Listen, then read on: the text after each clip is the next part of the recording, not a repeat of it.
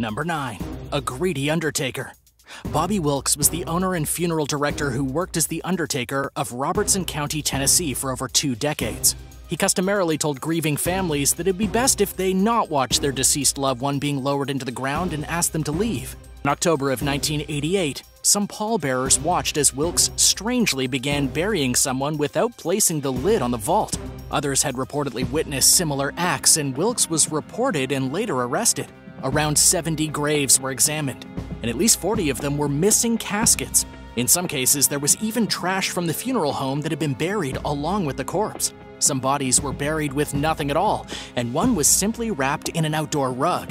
After charging devastated families for proper burials, including caskets and vaults, Wilkes had carelessly thrown human remains into a hole in the ground and then filled it with dirt. Police arrested him on a slew of charges, yeah, no kidding, 48 of which he pled guilty to. Wilkes died in prison in 2017 at the age of 81 while serving a 28-year sentence for his crimes. Number 8. Tri-State Crematory Scandal. Ray Brent Marsh took over his family's respected crematorium business in 1996 when his father fell ill. Located in the family's backyard in Noble, Georgia, the Tri-State Crematory's operations fell apart under Ray's leadership for unknown reasons. A utility worker called police in 2000 and reported seeing bodies laying around the property, but authorities failed to show up on the tip. The following year, the Environmental Protection Agency supposedly investigated a similar tip but found no evidence of wrongdoing. Law enforcement finally began taking the claims seriously when in 2002, someone found a human arm while walking their dog in the woods surrounding the crematorium. Police found 339 bodies that were never cremated as they should have been, with some having sat on the site for as long as 5 years. Some bodies were in caskets, while others were carelessly strewn about the property. Others were dumped in holes in the ground or piled on top of one another. Out of all the bodies, 133 of them were never identified. Ray's lawyer argued that his mental state was foggy from mercury poisoning, causing him to fall behind on work. Prosecutors, on the other hand, believed that Ray never wanted to be involved in the family business and was more or less just lazy. He was charged with 787 felonies, including 149 counts of tampering with a corpse, and received a 12-year prison sentence. He served his time and was released in 2016. The cleanup process at the site came to the hefty cost of $10 million, with taxpayers footing the bill. Number 7. Crematory Controversy. An unlicensed Miami-based business known as Damiano's Crematory Services International flew under the radar for years before being busted for mishandling ashes and bodies. Damiano's arrest came following the discovery that a crematorium in rural Georgia had dumped over 300 bodies into the forest after its equipment broke down. The case prompted Florida's authorities to inspect the state's 146 crematories. This led to suspicions against 65-year-old Damiano, who somehow remained in business after being accused of illegally renting out corpses to a local mortuary school and facing legal judgments to the tune of $39 million. Funeral homes had accused Damiano of letting students practice embalming on the bodies of Jewish individuals, which is explicitly forbidden according to the religion's customs. Moreover, Damiano had allegedly opened up a side business under an employee's name to evade legal allegations against him in another part of the state. Even worse, former employees claimed that Damiano often mixed the ashes of different people together, and that he ordered employees to add extra ashes to the remains of infants. When a woman named Heather Smith accused him of doing just that to her 5-month-old daughter in 1998, Damiano didn't even show up to court. He was also accused of losing a woman's ashes and dumping people's ashes in the parking lot of his business, rather than scattering them according to their loved ones' wishes. A 2002 investigation found that Damiano had rented out as many as 600 dead bodies for $110 each, and it came to light that prosecutors had a tough time pursuing him because many of his businesses were in other people's names. In fact, numerous people had won cases against Damiano, but unfortunately were never able to cash in on their settlement. Damiano was arrested for trafficking and operating without a license, but this apparently didn't stop him from continuing to scam the general public. In 2016, news headlines revealed that he had started a cremation service out of Colorado, and that customers were accusing him of mishandling ashes, making them wait months to receive their loved one's ashes, and even holding people's ashes for ransom. So what do you think should happen to Damiano, aka the most disrespectful guy ever? Let me know in the comments below, and don't forget to like this video and subscribe if you haven't already. Number 6. A convenient burial. In 1999, when a Deltona, Florida funeral director, Mark Villela, decided he no longer wanted his wife Exley around, he murdered her and buried her corpse in a casket beneath an elderly woman's body. Exley had reportedly admitted to having an affair, asked her husband for a divorce, and threatened to leave him with their 18-month-old child in August of that year. After stabbing her to death in the couple's bedroom, supposedly out of rage and to avoid a costly divorce and a contentious child custody dispute, Villela put Exley's body in a cooler at the Deltona Memorial Funeral Home, and 3 days later he buried her with the body of a deceased 89-year-old woman in a closed casket ceremony. When questioned by authorities about Exley's disappearance, Villela said that she disappeared in the middle of the night and may have skipped town.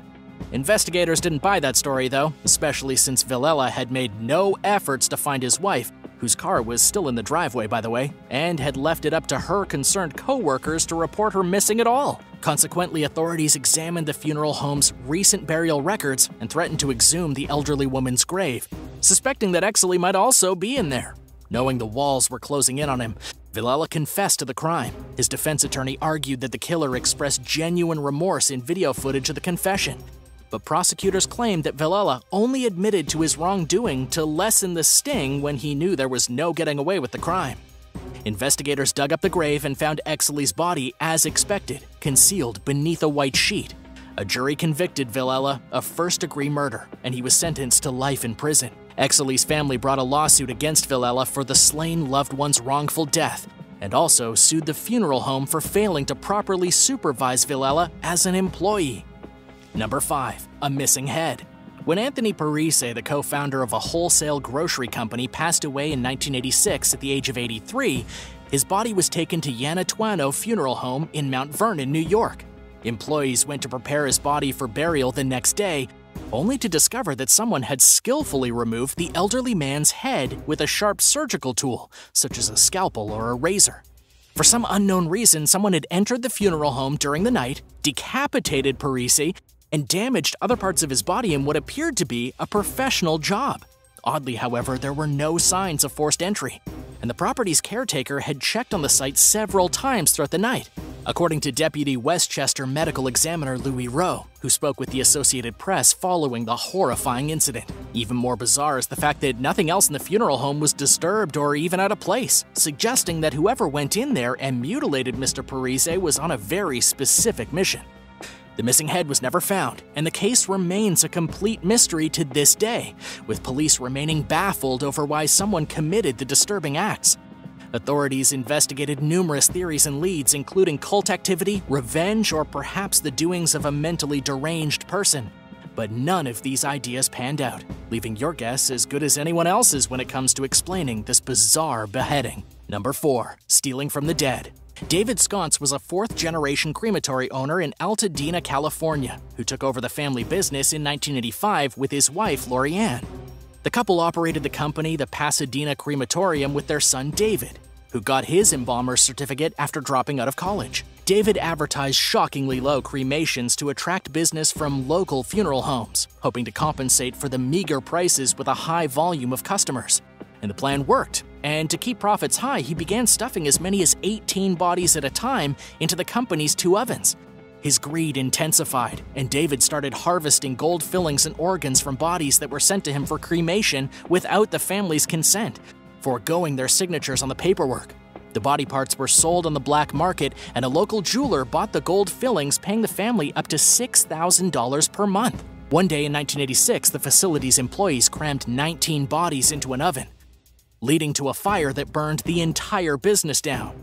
David shifted the operations to a nearby warehouse he had purchased for manufacturing ceramics and simply began burning the bodies in the kilns there. In early 1987, someone called the local fire department complaining of the smell of burning human flesh nearby and reported that smoke was pouring out of the chimney of the ceramics warehouse. It was then that the fire chief discovered what was really going on there. David received a 5-year prison sentence and was released in 1991 after serving just 2.5 years. But his newfound freedom was anything but enjoyable. Between being hated and penniless after compensating families for mishandling their deceased loved ones, he was also put on lifetime probation, which he violated multiple times, landing him back in prison, and this time with a sentence of 25 years to life. Number 3. Buried by a killer. When 90-year-old retired coal miner Joseph Cly began experiencing serious health issues in 1982, he made end-of-life arrangements with local funeral home owners Walter and Helen Pestanykas. The Scranton, Pennsylvania couple offered to let the elderly man live out his remaining days in the converted patio area of a former bar that they owned. Cly obliged, and sometime thereafter, the Pestanykases gained access to his bank account and drained nearly all of the $35,000 in it, using the funds to finance their local political endeavors.